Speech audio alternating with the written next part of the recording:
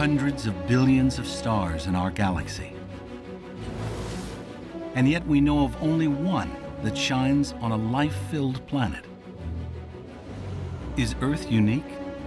Or are there other solar systems and planets like ours out there? Now, scientists are finding the answer. Thanks to this, the Kepler Space Telescope, the most powerful planet hunter ever built. It's making astonishing discoveries. The sheer numbers of planets out there is really quite stupendous.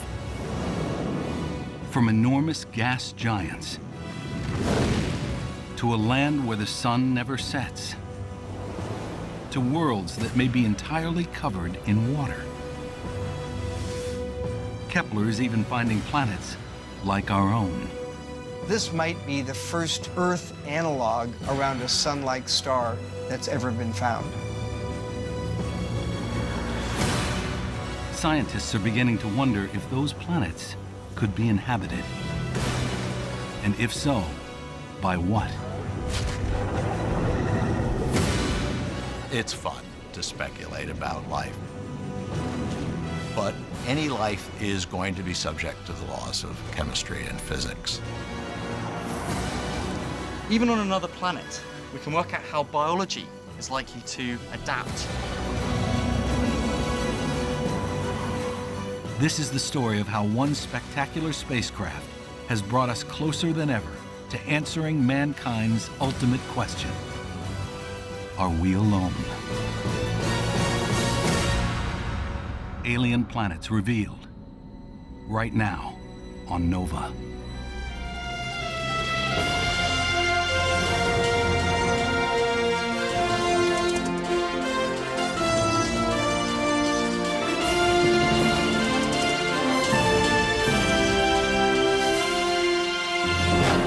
Major funding for NOVA is provided by the following. The David H. Koch Fund for Science, supporting NOVA and promoting public understanding of science. And by the Corporation for Public Broadcasting. And by contributions to your PBS station from viewers like you. Thank you. Additional funding is provided by Millicent Bell through the Millicent and Eugene Bell Foundation. 22 seconds. The most ambitious planet hunter ever built sits on a launch pad at Cape Canaveral, Florida. T-minus 5, 4, 3, 2, engine start, 1, 0.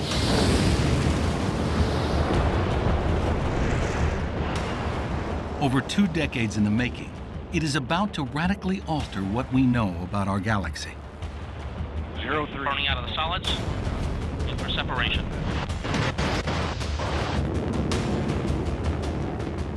Meet the Kepler Space Telescope.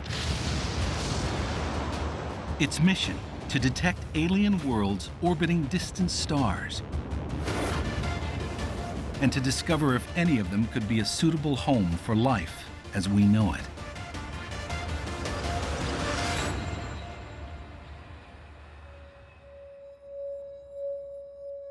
Project scientist Natalie Batalla has lived with the Kepler mission from the very first moment. To watch it launch was really quite something. This feeling that after decades of planning, it was finally happening. It was going up there. That was a tremendous moment. Launched in 2009, this incredible optical telescope has revealed that planets are far more common than we ever imagined. What's amazing is not just the number of planets that Kepler has found, but the types of planets. Of the 3,500 potential planets that Kepler has spotted, some seem familiar. Huge gas giants, similar to Jupiter or Saturn. Or smaller rocky worlds that could be like Earth, Venus, Mars, or Mercury. but others are straight out of science fiction. Like Kepler 16b, which orbits a double star, just like Luke Skywalker's home planet in Star Wars. Even more bizarre is Kepler 10b. It orbits so closely to its sun that the surface is a vision of hell. Kepler 10b is a scorched world that's got an ocean bigger than the Pacific Ocean, that it's an ocean not of water, but of molten lava. That star-facing side, as it orbits, has surface temperatures in excess of that required to melt iron. So this is a blowtorched world. But for Kepler, these oddities are just a sideshow. Because its primary mission is to find a planet that might have the right conditions for alien life. A planet like Earth.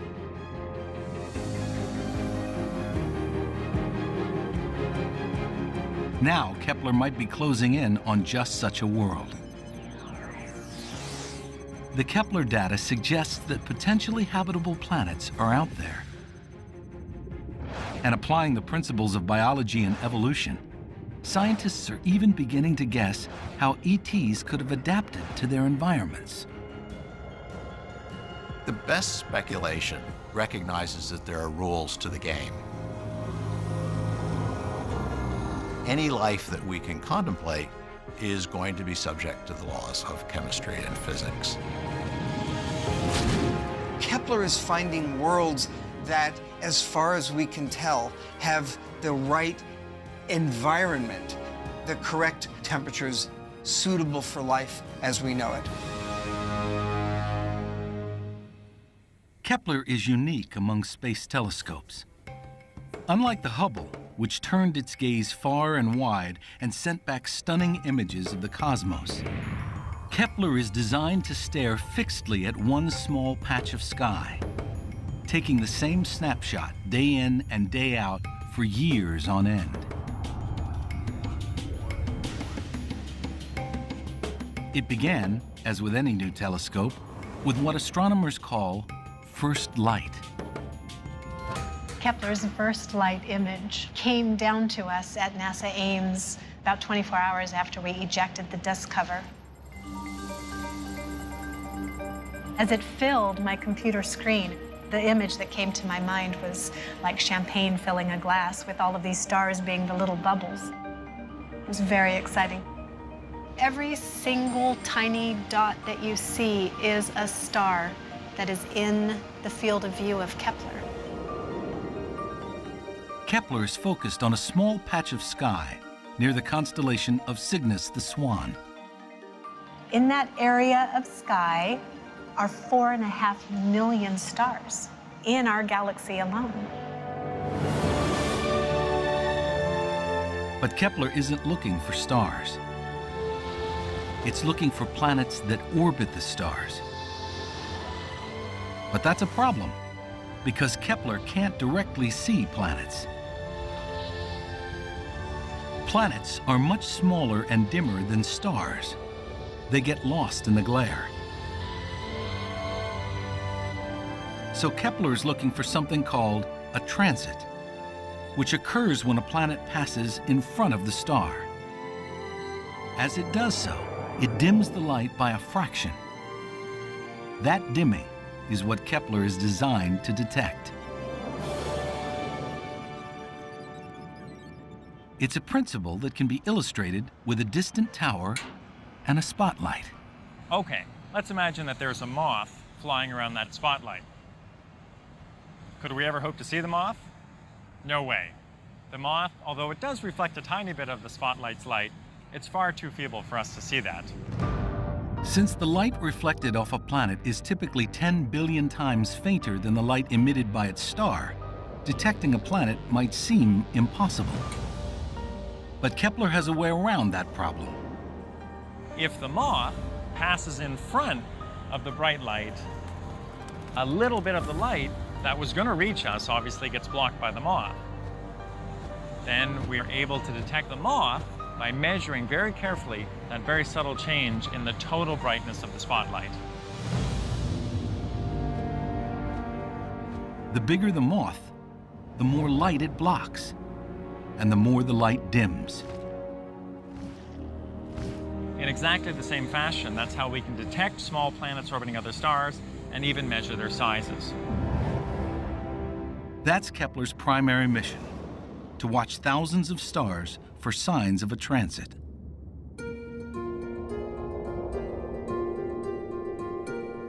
Scientists plot the brightness of each star in Kepler's view on a graph to see how it changes over time. This is an actual plot of one star over 2 weeks. Sure enough, every 3 days there's a tiny dip in brightness, revealing a planet orbiting this star once every 3 days.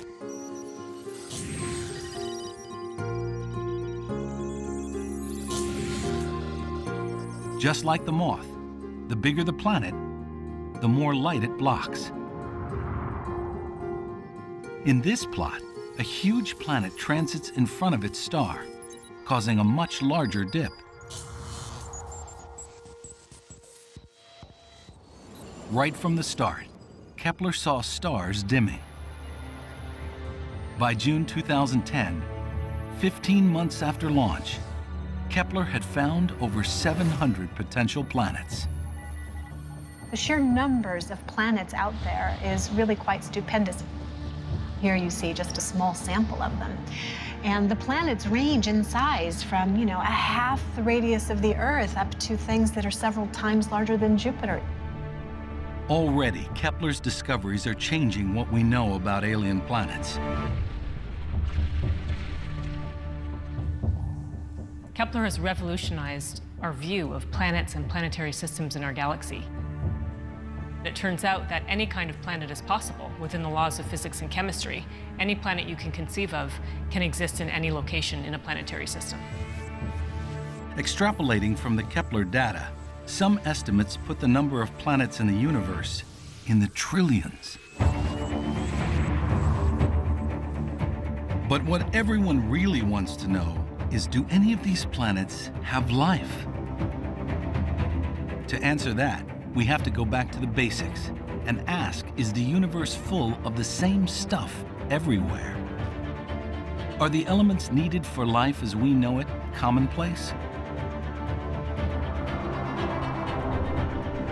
The lightest elements, hydrogen and helium, were made in the moments after the Big Bang.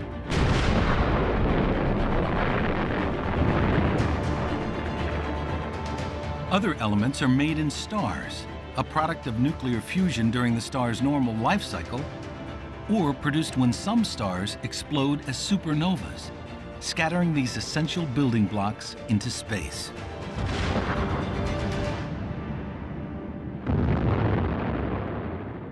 Every molecule in your body, every element in your body was generated sometime in the distant past by processes within stars.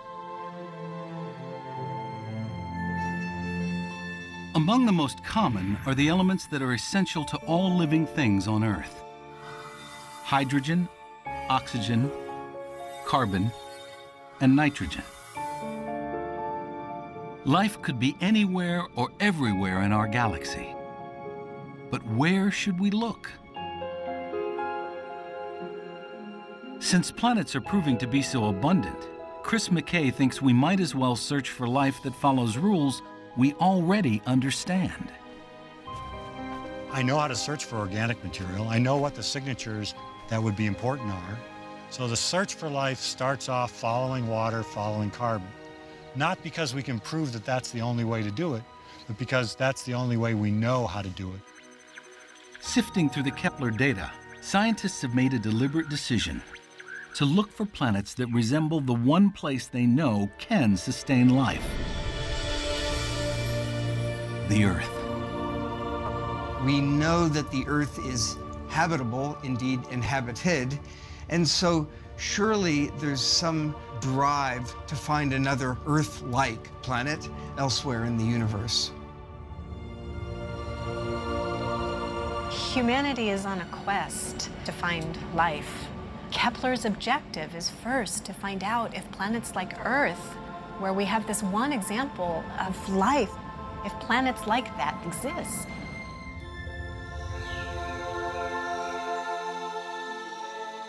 Earth, as we know, is teeming with life.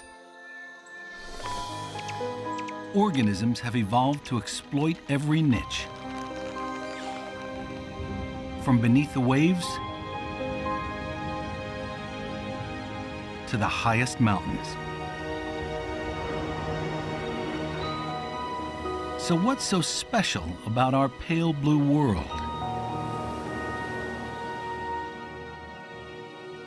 For most scientists, the key feature of Earth is the presence of liquid water on its surface.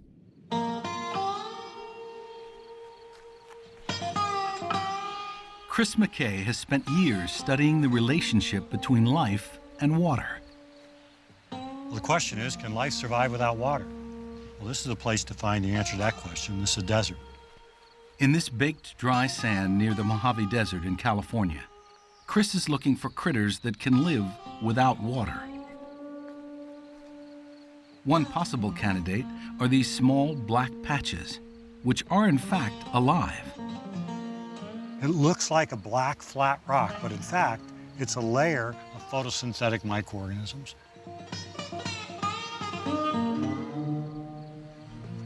But Chris has discovered that although they look bone dry, they actually require water.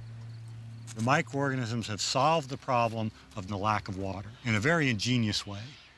The organisms secrete organic materials which help to hold water. They make little super sponges. And so the rare moisture that's there, they can hold it. They can hold it longer than the normal sand. These organisms have created a little tiny microhabitat in which they live. Chris has studied organisms across the Earth. In the dry valleys of Antarctica and in the Atacama Desert in Chile, the driest desert in the world. And everywhere, he's found life using similar survival strategies. We have never found an organism on Earth. The driest, coldest places, and we've looked, and boy have we looked, we've never found an organism that can make do without liquid water. So life as we know it needs liquid water. Fortunately, water is made of two of the most abundant elements in the universe, hydrogen and oxygen. We've even detected water vapor in clouds of gas in outer space. What's harder to find is a planet that could have liquid water, where the temperature is warm enough to melt ice, and yet below the point where water boils to steam. The sun is like a fire. It provides light, and through that light, warmth. And that warmth is what keeps the planet warm enough to support liquid water. If it's too far from the sun, the water will be ice. If it's too close, the water will be steam. So it needs to be right in that zone where the water can be liquid. Sometimes we call it the Goldilocks zone. It's not too hot, it's not too cold, it's just right. Kepler's core mission is to find Earth-sized planets in the Goldilocks zone. Remarkably, this data that shows the timing of each transit is also the key to finding out how hot a planet might be. The more frequent the planet transits, the hotter it is. When a planet is very close to the star, it's going around quite rapidly. The period is very short. It can go around in weeks even around the central star. As the planet is further away, it takes much longer. A planet that orbits once a week will be close to its star and very hot.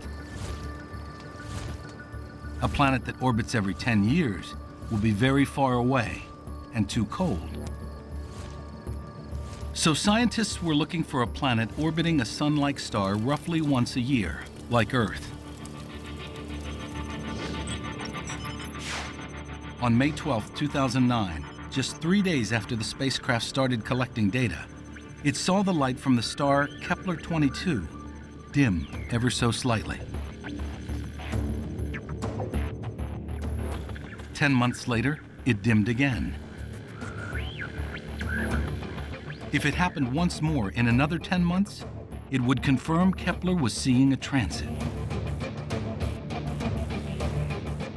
Sure enough, on December 15, 2010, the star dimmed once more. Kepler had discovered its first planet in the habitable zone.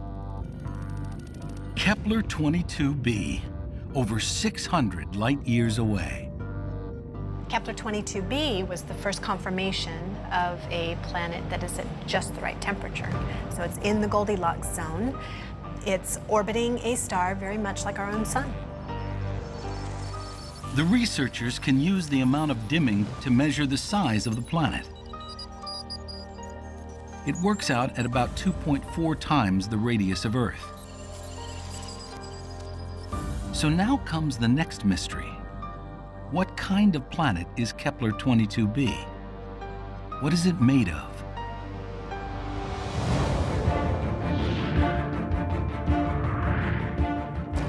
The key to a planet's composition is its size.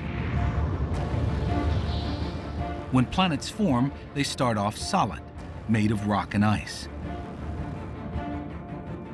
If they become big enough, they're able to hold on to huge amounts of gas, hydrogen and helium the most abundant.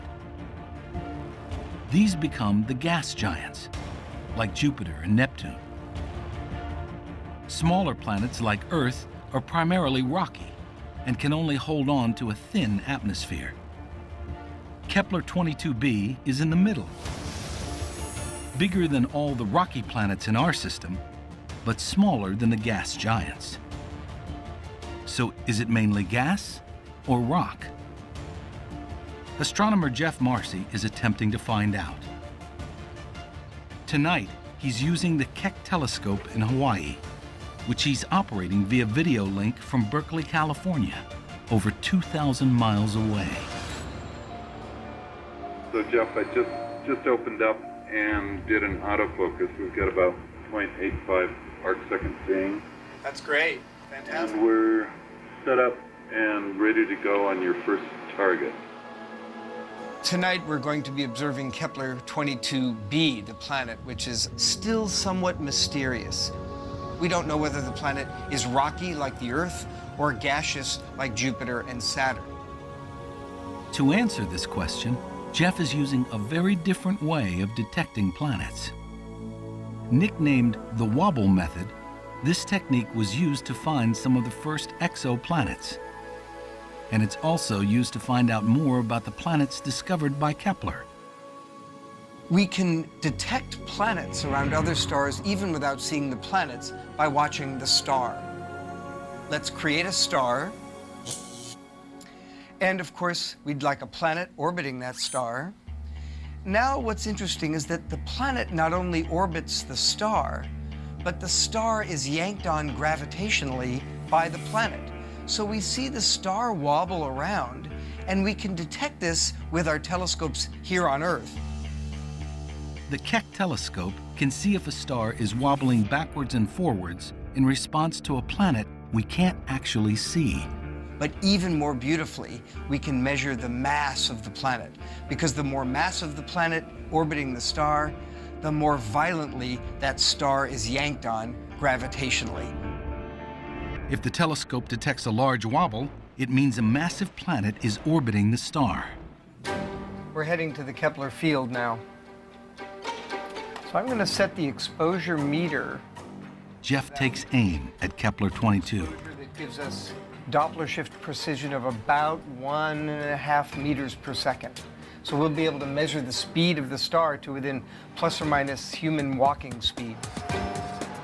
Here we go. And there it is, Kepler 22. Looks beautiful. Even with this high level of precision, Jeff fails to find a measurable wobble, which means that the planet is not extremely massive. So far, what we can tell is that the planet is probably not purely solid. It's not a big ball of rock. Kepler 22b could still be a gas world, a kind of mini Neptune. But there's another possibility that's even more intriguing. this planet might be unlike anything in our solar system. A water world. We do know that as long as the planet is over 7 times the Earth's mass, it could possibly have liquid water at its surface. So Kepler-22b, despite being a relatively big planet, is still in the potentially habitable category. From the study of other planets, all of those somewhat larger than Earth planets have lots of water and also perhaps some atmosphere. So by association, the bet is that Kepler-22b will be a rocky planet with a very dense and thick ocean. If Jeff is right, this would be a planet completely covered in water. It's the perfect planet for a paddle. Jeff can imagine what it would be like to kayak on Kepler-22b. If you were kayaking on Kepler-22b, you'd look overhead, you'd see a host star that would remind you of our own sun here, a yellowish star about the same size as our sun. The gravity of the planet might be a little higher, a little lower than the Earth, but not so different. But look beneath the surface, and this ocean is unlike anything on Earth. The ocean would be thousands of kilometers thick. There would be no ocean floor to dive down and visit because it would simply be too far away.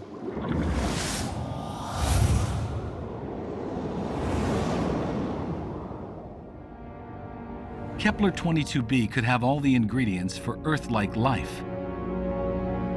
Energy is plentiful in sunlight from the nearby star.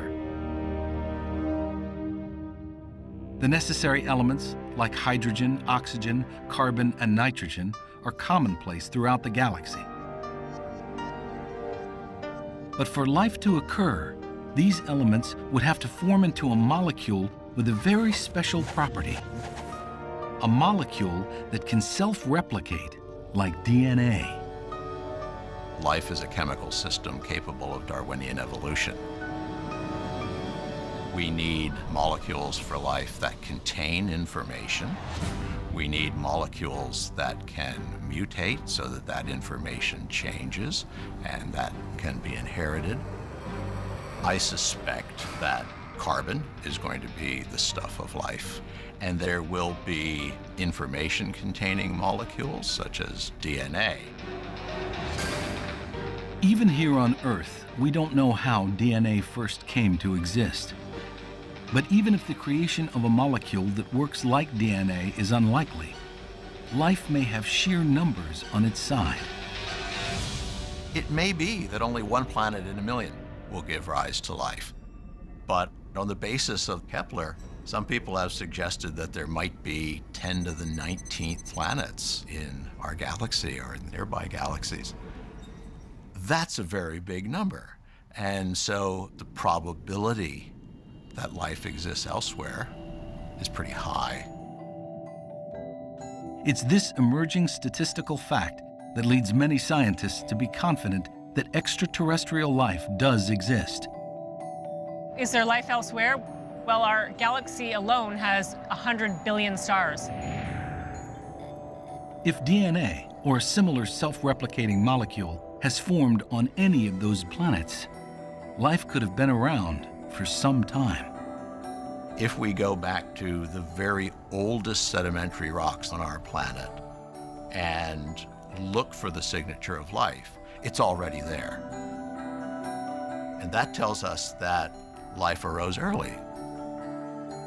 But early life was limited to simple single-celled organisms. Microbes had the Earth to themselves for billions of years before complex life evolved. It may be that microbes rule our galaxy as well. The most probable life on other planets would be something much more similar to bacteria than to you or me. Of course, we don't know how likely it is that complex life would evolve on an alien world. It's still very much an open question as to whether life could get started in such a water world. But over billions of years, if the climate is stable enough, evolution will have had the chance to get beyond microbial life to forests of complex, advanced trees. Could plants adapt to life in an endless ocean? On a water world, the main challenge that these plants are going to face is remaining buoyant. You can't start sinking down if you want to float. Perhaps by having bladders filled with gas that help you to buoy up in the water. While scientists can speculate about life on Kepler-22b, for now there is no way to confirm that there is water on its surface. Fortunately, it isn't the only potential life-supporting planet Kepler has found. On February 28, 2012, nearly 3 years after launch, NASA announced over 1,000 potential new planets. One of these was orbiting the star KOI 2626. This potential planet is about 1.5 times the size of Earth, small enough that it's likely to be rocky. But there's a problem. It doesn't orbit a star like our Sun. It orbits a very different kind of star. When I was a kid, I was told in school that the Sun is an average star, which is a complete lie. The Sun is not an average star. Most stars in the galaxy are much less massive and put out much less energy than the Sun, and we call these very low-mass stars M-dwarfs. Our Sun is yellow in color, very massive, very large, and compared to it, these low-mass M-dwarf stars are tiny. They're only about 10 or 20% the size, 10 or 20% the mass, and they only put out 1/1000th the amount of energy. M-dwarf stars, also known as red dwarfs, make up over 3/4 of all stars in the universe. Because the star is so small, it's easier to spot a small planet orbiting one. Even though an Earth-sized planet covers only about 0.1% of a red dwarf, it typically dims the light by an easy-to-see 1%. Dave Charbonneau and his team have searched through the Kepler data, and they found that more than half of all such stars have planets Earth-sized or a little larger. But could a planet orbiting such a dim star be warm enough to have oceans of water and even life? An M-type star provides much less sunlight than our star. To get the same amount of warmth, just like this dimmer fire, you have to move in closer. There's still a habitable zone. You can get close enough to the star that it's warm enough for liquid water. KOI 2626.01 orbits its red dwarf star once every 38 days. But being so near to a star can create a strange situation. Gravity from the star pulls more strongly on the closest side of the planet. A slight drag that can cause one side to always face the star. Astronomers call this tidal locking. This alien world would have a light side on which the sun never sets, and a dark side on which the sun never rises. At first, scientists thought that this would make the planet impossible for life because it wouldn't have an atmosphere. When we first conceived of the notion of a tidally locked planet, even in the habitable zone, the thought was, well, on the dark side, it's going to be very, very cold. So cold that the atmosphere could condense out completely. All the carbon dioxide that would normally be in the atmosphere would be present as ice, forming a giant polar cap on the dark side. Ice like this. This is a chunk of carbon dioxide.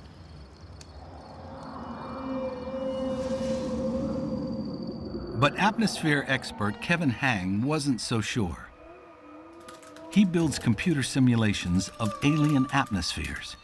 He's a kind of interplanetary weather forecaster. Hang used what we know about the red dwarf planet to simulate the atmosphere. And this is what he came up with. A map of the whole planet laid out flat, the colors representing the predicted temperature. What you're seeing is a temperature map near the surface. Right in the middle of the map is the point where the temperatures are expected to be the highest. And this temperature difference between the hot side and cold side has a profound effect on the atmosphere. Here on the dark side, the air cools and sinks, spreading out around the planet. That creates a wind that blows along the surface to the hot side. Here, the air heats up and rises before returning to the cold side. So if this planet has an atmosphere, it would have a permanent planet-wide wind system. This reduces the temperature difference and keeps the atmosphere from freezing, which means that the planet might be habitable after all, with a stable atmosphere and in some places, a pleasant climate. You probably want to live close to where the day side transitions into the night side, the so-called day-night terminator, where temperatures are between 10 and 20 degrees Celsius. So a good spot for real estate. If there is plant life here, it would have to adapt to an endless deep red sunset. Here on Earth, most plants capture energy with chlorophyll, a green pigment adapted to harness the yellow light from our sun. But on a red dwarf planet, with its red light, an alien plant-like species might adapt to produce different pigments.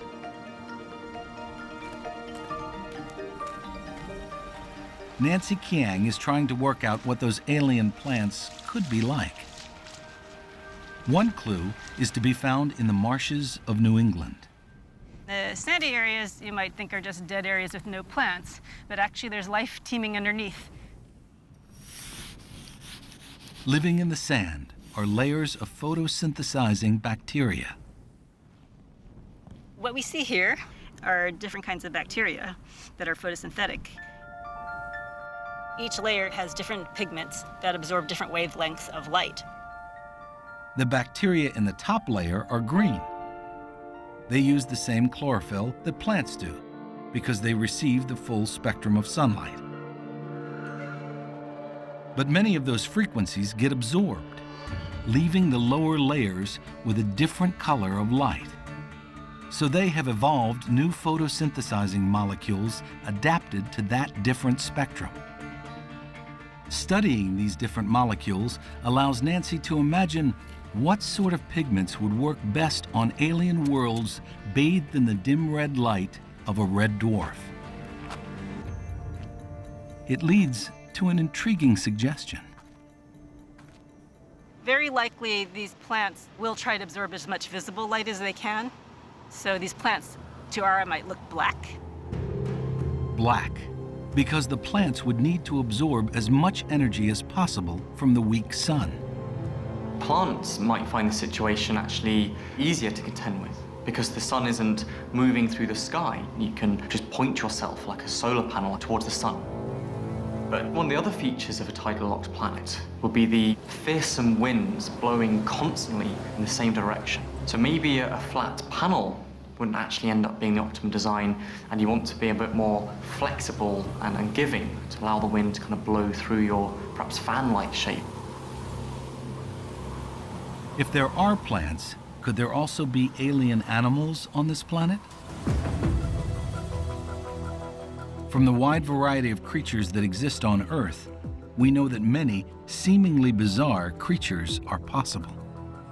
It's fun to speculate about what life might look like on another planet. I think it's legitimate science insofar as it tells us that there are rules to the game. Any life is going to be subject to the laws of chemistry and physics. Based on what we know about life in our world, and from what we know about the environment on this distant planet, scientists are beginning to imagine what alien animal life might look like. On Earth, we find filter feeders, life that filters particles or little grains of food out of the water as it wafts past them. On a planet like this, we might find a similar strategy on the land. So maybe we'd find something like land whales that aren't filtering out plankton from the sea like the whales in our oceans, but are great big static animals that try to filter out particle matter from their wind to feed off.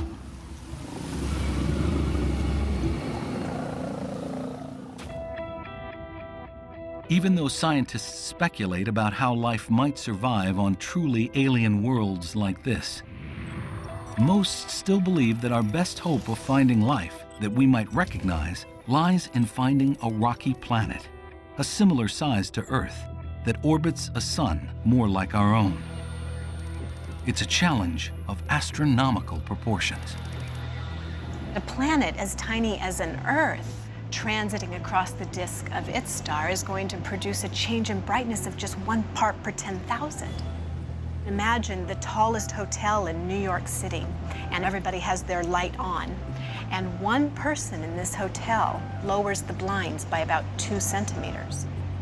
That's the change in brightness that we're trying to detect from the transit of a planet as small as an Earth passing in front of a star the size of our sun. So Kepler scientists scour the data for signs of a truly tiny dip, evidence of an Earth-like planet. And they find something promising around star KOI 701, 1,200 light-years away. The Keck telescope confirms that there are at least 3 planets orbiting the star. The third planet out, that planet is in the habitable zone. But it's also large, like 22b. It's like Kepler 22b. It's, probably a water world. The team was about to go public when something extraordinary happened. So 701.03 was done. In the bag, nice ribbon tied around it, ready to go off to the publisher for publication, when we got an email from one of our team members telling us that he'd spotted what looks to be another interesting signal in the data. What Natalie's team member had spotted at the last moment could turn out to be one of Kepler's most exciting discoveries. It looked like KOI 701 didn't just have 3 planets orbiting it. There were 4. And this new potential planet was in the right place and the right size. We examined the data more carefully, and there is another planet that is smack in the habitable zone, and it's only a little bigger than the Earth. It was exactly what Kepler had been searching for. A planet in the habitable zone, small enough that it could be made of water and rock, like the Earth. And so this is something you could stand on, something that's rocky. This might be the first truly Earth analog around a sun-like star that's ever been found. The planet, today confirmed as Kepler 62F, is over 1,200 light-years away. Even our fastest spacecraft would take many millions of years to reach it. But this could be the most Earth-like world Kepler has found. And that's the amazing planet that has the hairs standing up on the back of my neck. If this planet has oceans of water and rocky land masses, then the possibilities for life here could be as numerous as they are on our own planet. On our planet, we began with simple bacteria, and today we have a planet that has 10 million species of animals, plants, fungi, kelps, all sorts of things. In the oceans, the environment could be surprisingly similar to that on Earth. The density and properties of water are dictated by the laws of physics, which are universal. What we might expect is for the aquatic or the marine life to be actually pretty similar, pretty familiar to what we know on Earth. Because the main consideration is being able to move through the water as efficiently as possible. So you want to be hydrodynamic, you want to be streamlined in your shape. And a very good streamlined shape is known as fusiform, you'd be kind of bullet-shaped, just like most fish on Earth.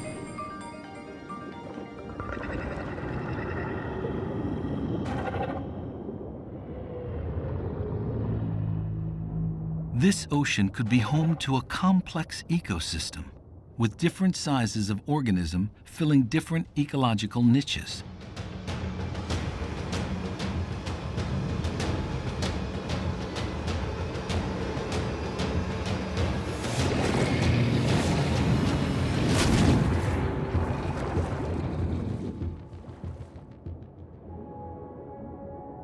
But because this planet is 40% larger than Earth, it's likely to have stronger gravity. So what might we find on land? Animals will respond to the increased gravitational pull on a larger planet. And so they would want to have body plans which are also very strong, so with column-like legs to support their increased weight. On Earth, all vertebrates have a maximum of 4 legs, because all animals with a backbone evolved from a fish that had 4 fleshy lobed fins. But could aliens have more legs?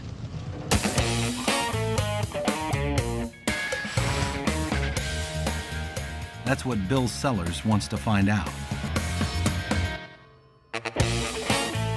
He usually looks at extinct species like dinosaurs by recreating their structure in a computer. The same technique can be applied to an alien body plan.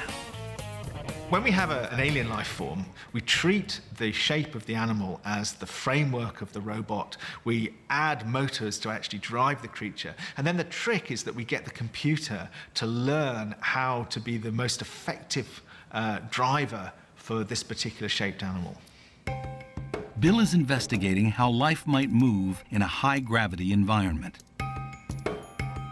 The computer model he's using is called a genetic algorithm.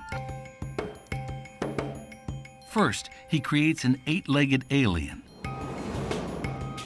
Then, the computer generates hundreds of random movement patterns and tests them out. This is a moving forward start. But as you can see, what happens if it gets the pattern wrong, then although it's still moving its legs, it's lost all forward velocity and actually is starting to go backwards in a very unstable way. Other examples of failures, for example, this one, what happens is the front pair of legs trip over, and then the whole thing nosedives, and because of where the weight is, the back legs are up in the air and spinning round. So again, this is a complete failure, and we wouldn't work from those. But the computer can take the best of those random patterns and combine them to produce new variations. It echoes the process of natural selection that drives evolution. After the evolutionary process is finished, we end up with these very stable, very efficient gaits. What the work has shown is that this 8-legged creature mechanically could cope with higher gravity. Bill's work shows that it is mechanically plausible that this new Earth-like planet could have animals with 8 legs walking across its surface.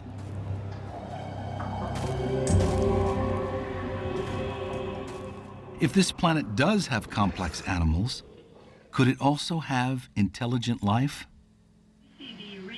For astronomer Jeff Marcy, this is the ultimate question. We really don't know. First of all, we don't know how commonly life gets kick-started. And secondly, we don't know how commonly it evolves into intelligent life.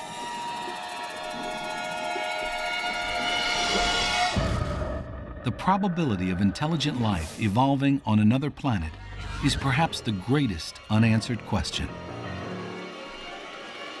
But there are hints on Earth that intelligence might be the exception, not the rule.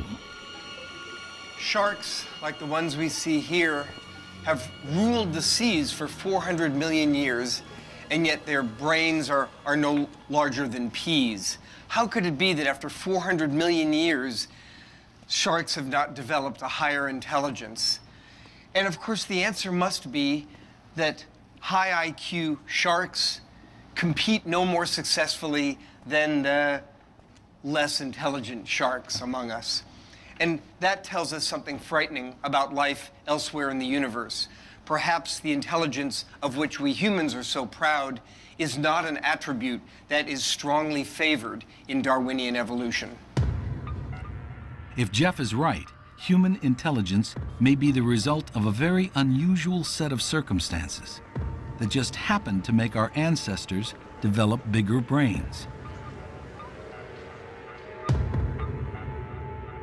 But others, like Sarah Seeger, are more optimistic. It's a tough call about whether or not there's intelligent life around any of the nearest stars. I believe there is intelligent life out there somewhere in the galaxy, and that a future generation may be able to establish contact.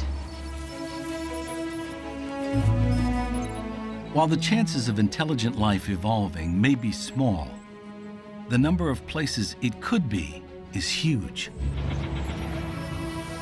About 900 of these planet candidates are twice the Earth's radius or smaller. So what this collection of exoplanet candidates is telling us is that small planets, planets like Earth, might be common. Based on the Kepler data, scientists estimate that at least 1 in 6 stars has an Earth-sized planet. There could be upwards of 17 billion Earth-sized planets in our galaxy alone. Well, we are at a remarkable moment, actually. The Kepler Space Telescope has identified several thousand planets.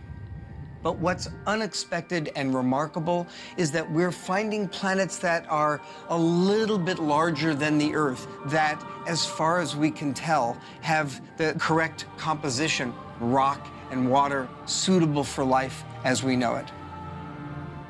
Kepler has shown us how commonplace planets outside our solar system are, suggesting our galaxy may have other places suitable for life.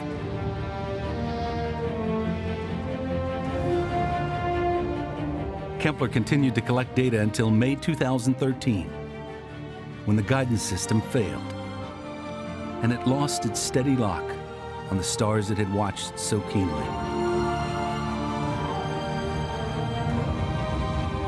But the hunt for alien planets is far from over.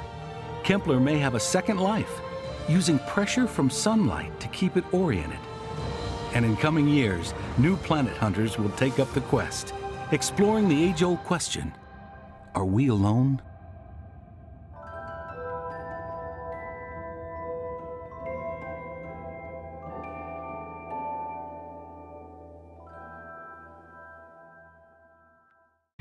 The exploration continues on NOVA's website. Could there be extraterrestrial life in our own solar system?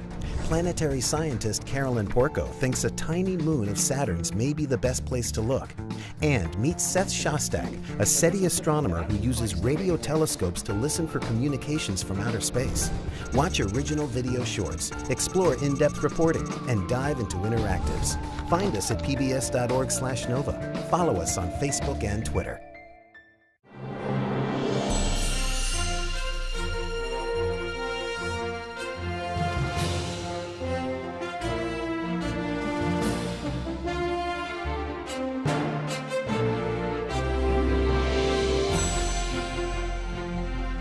This NOVA program is available on DVD. To order, visit shoppbs.org or call 1-800-PLAY-PBS. NOVA is also available for download on iTunes.